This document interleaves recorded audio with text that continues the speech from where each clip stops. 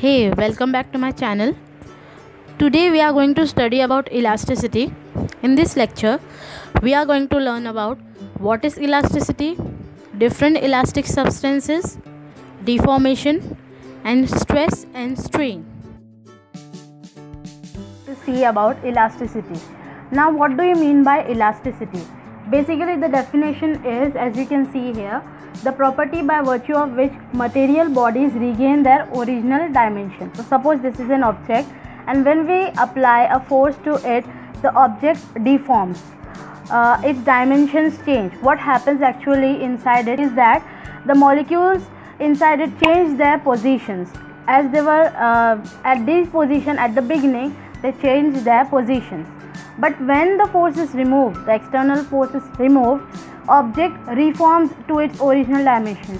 What is the main reason behind this is the intermolecular force between the molecules needs the object to regain its original size or dimension. So this is what is elasticity. There are two types of bodies mainly: elastic bodies and inelastic bodies. Elastic bodies are the type of bodies which have elasticity in them, and they can regain its original dimension. What happens actually is, when force is applied, the object deforms its dimension. But when there is removal of external force, object can reform to its original dimension.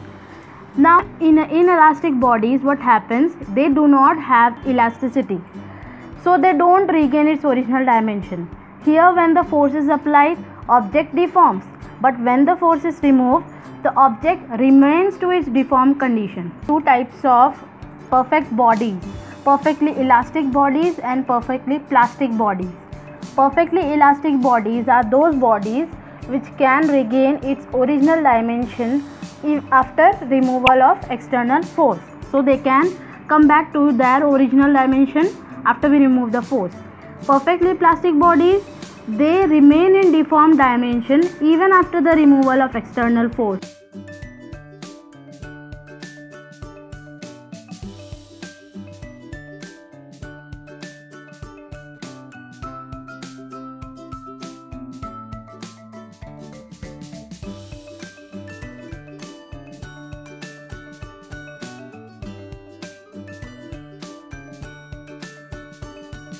Now we are going to see what is plasticity or what are plastic substances.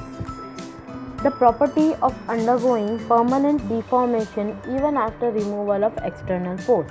That means a substance gets deformed permanently even after we remove the force applied to it is known as plasticity.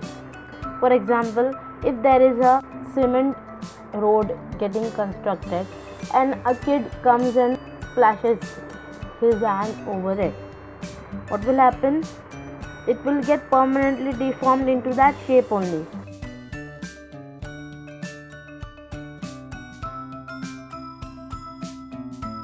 If it is not corrected on proper time. Now, what is elasticity? Elasticity is the property of coming back. What comes back here? The property of the object to come back to its original position after removal of external force is known as elasticity. Suppose we have a rubber band and we stretch it to what limit it has of getting stretched, but after removal of the external force, it again come back to its original position. Suppose I have a phone like this and it is perfectly fine. If I get very angry, I will smash it until its dimension or shape or size changes. See, you can see here how the shape or size of the dimension has changed. Now we will consider another example of changing in dimension. See, I have Play-Doh and I have made them into various other shapes. They remain in deformed shape when I sculpt them so here the change in size, shape, or both of the bodies changes. It is known as deformation. The force which produces this deformation is known as deforming force. Stress and strain. Stress is nothing but internal force per unit cross-sectional area. Cross-sectional area suppose this is a fragment of a wire. So the area which is like this I have drawn here, so it is known as cross sectional area. There is a formula for stress. It is nothing but applied force per unit cross section. So applied force we can write it down as F, capital F, and area of cross section we can write as capital A. F by A is the formula for stress. Now let us see about its unit. Since the unit of force is Newton and the unit of area is meter square, so the unit or SI unit of stress would be Newton per meter square. Longitudinal stress. Longitudinal stress is the force produced along the length of the body. The body here can be wire, beam, etc. I am taking wire as an example to explain you. See, this is a wire attached to a rigid support. If I apply force and elongate this wire, so this much is the elongation produced, and I stretch it, so there is some elongation produced along its length. But here in this case of wire, what we will do is, force is nothing but mg, capital M and small g, m for the mass of the wire and g for acceleration due to gravity which is continuously acting upon the wire. Area is pi r square, since the wire has cross sectional area or a circular body. Now volume stress or bulk stress. Volume stress or bulk stress is nothing but deforming force which produces change in volume of a body. A force which is applied which leads to change in volume of a body. Here I am taking an example of balloon. Suppose we have a balloon, it is filled with some volume of gas and I am denoting it by capital V. The volume of a balloon. Now we apply external force to it, so that is delta P, some external force.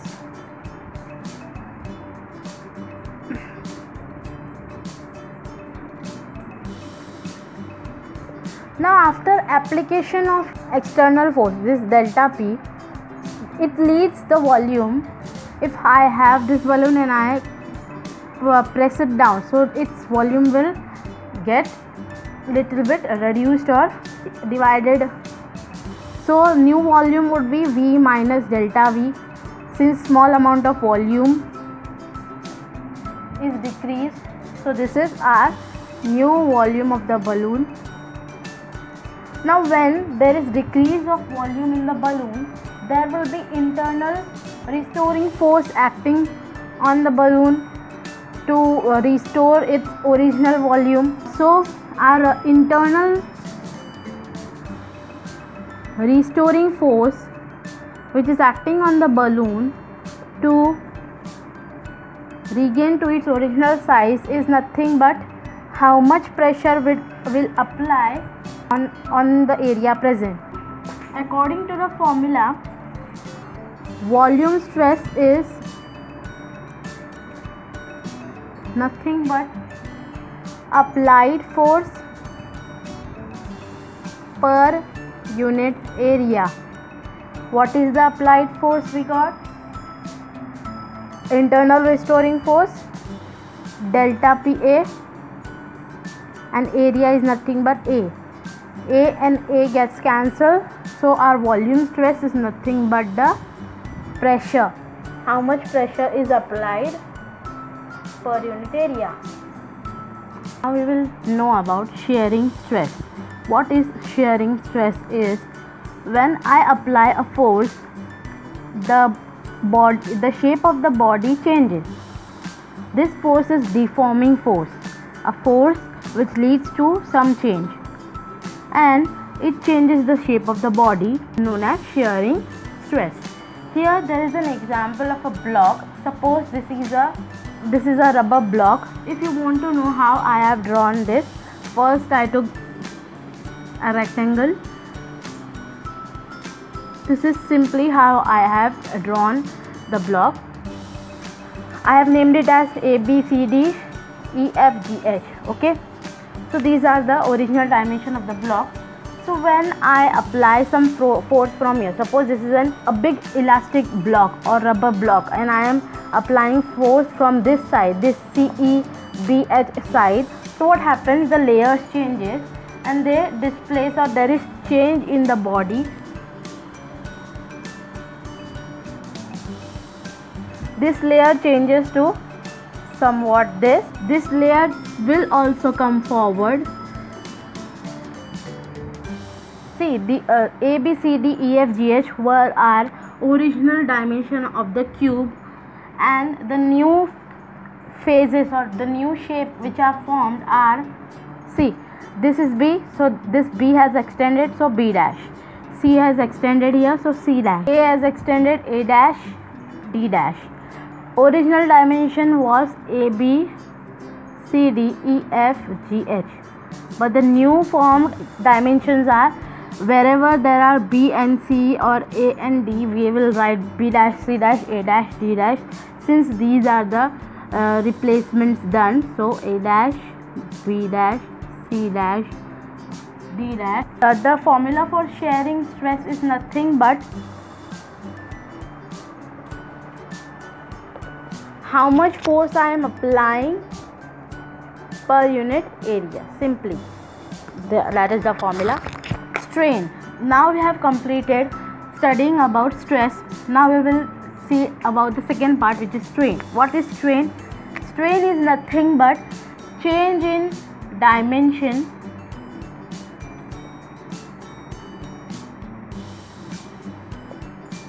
per unit original dimension of a body. How much there are changes in the dimension of the body per unit the original dimension. Property of strain is it has no unit, and there are three types of strain: longitudinal strain, known as tensile strain,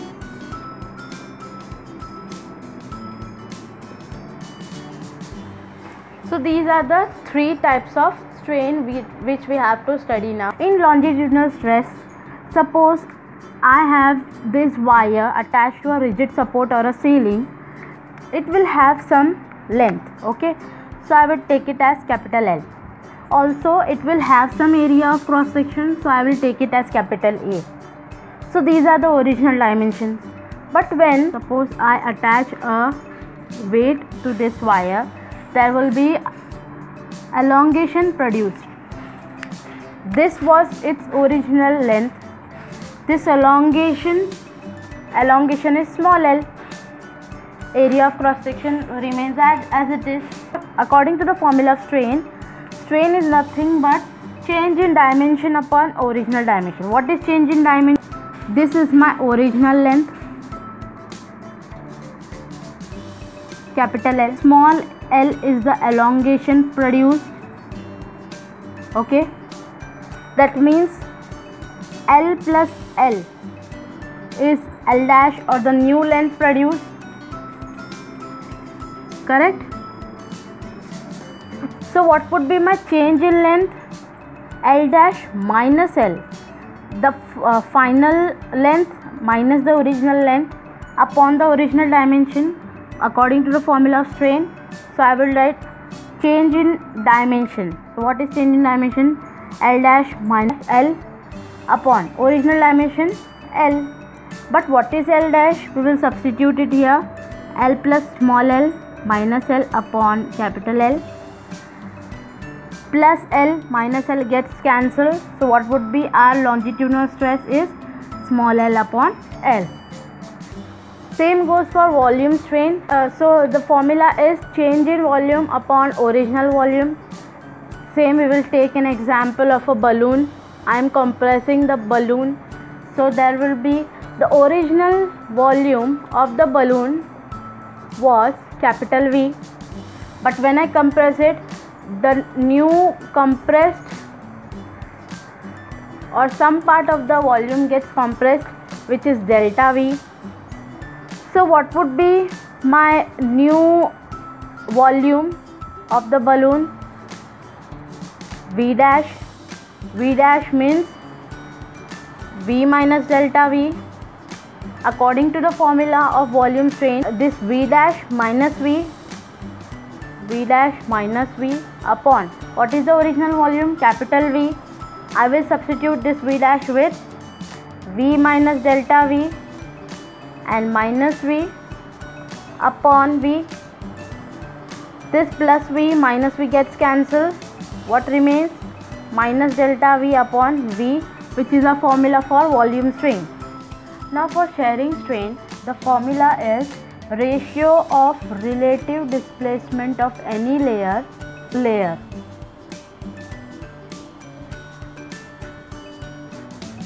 Here this is a cube ABCD. AB is the fixed layer. Suppose I push this cube or block there, so there would be slight compression or movement. There will be slight angle formed. I will name it as theta, and I will name these changed layer with a name. Suppose I name it as PQ. So there will be some minute displacement. I will name it as X also here also. Then the height, the cube has some height. This also has some height on both. Shearing strain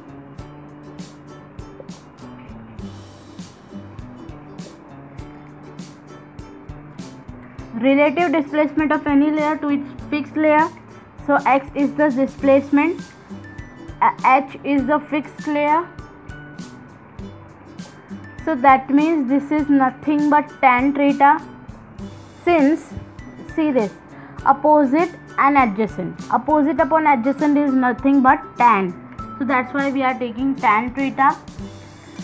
This is known as shear angle. And also suppose if theta is very small to tan theta.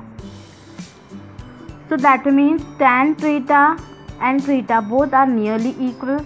So our shearing strain would become, I will replace this tan theta with theta, so it would become X by H is equals to theta. That's why theta is equals to X by H.